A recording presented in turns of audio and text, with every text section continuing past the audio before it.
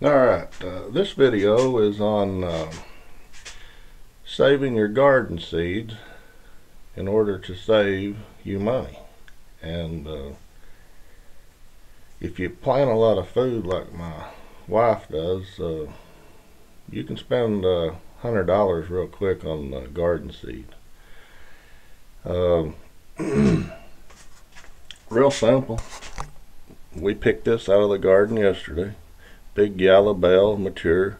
I just cut it open, take the seeds out, save them. Lay them out on a piece of newspaper, let them dry. When they're dry, I put them in an envelope. Right here's cucumber seeds.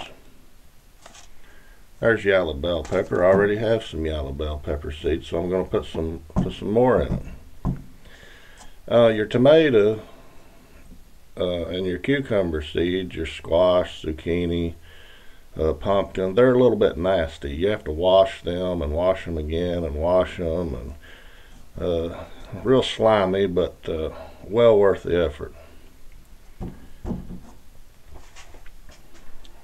Here's a little yellow cherry tomato.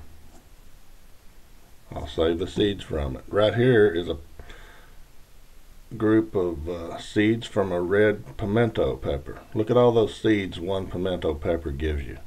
Look at how many plants. If just half of those sprout, look at how many plants you have. I try to save 4 or 5 seed pods from 4 or 5 different peppers from 4 or 5 different plants.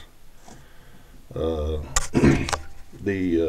little red chili peppers, just cut them open, take the seeds out, plant them in the hothouse in the spring if you have one, sprout them indoors. Popcorn, I take some 4 or 5 good ears that did really well. I'll save those kernels and I'll have popcorn again next year. It's just a reproduction cycle. So I like to use envelopes because they fit in the shoebox really well, like a homemade filing cabinet. Green bell peppers, red banana peppers, red bell peppers, a lot of peppers, green beans. So, you know, take the time, cut that produce open, get those seeds out, save it, and if you garden like my wife does, you'll save $100 just by saving your own seeds. Thanks for watching.